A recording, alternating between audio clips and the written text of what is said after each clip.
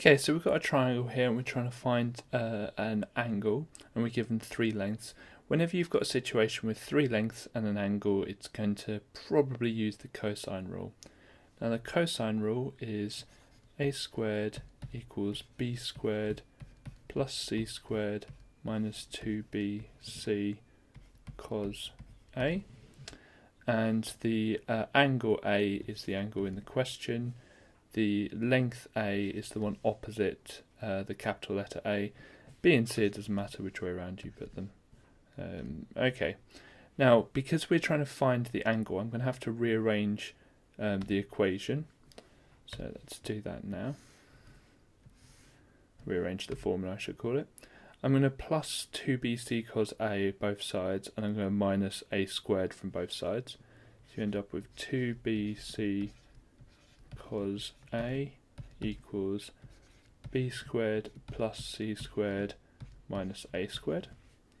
And then I'm going to divide both sides by 2bc.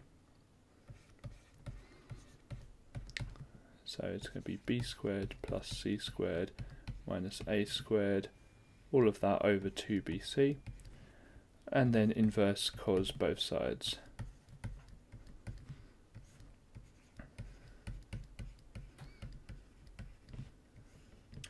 And you can just learn this formula to work out the angle.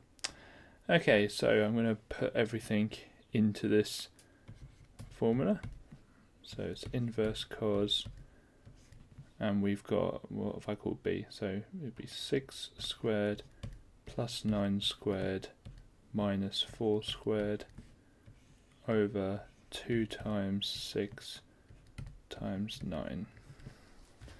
Okay, let's type that into the calculator. So inverse cos, fraction button, 6 squared plus 9 squared minus 4 squared over 2 times 6 times 9.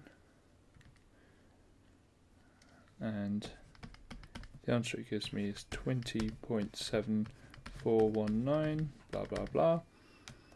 And once it's 2 decimal places, so it would be 20.74.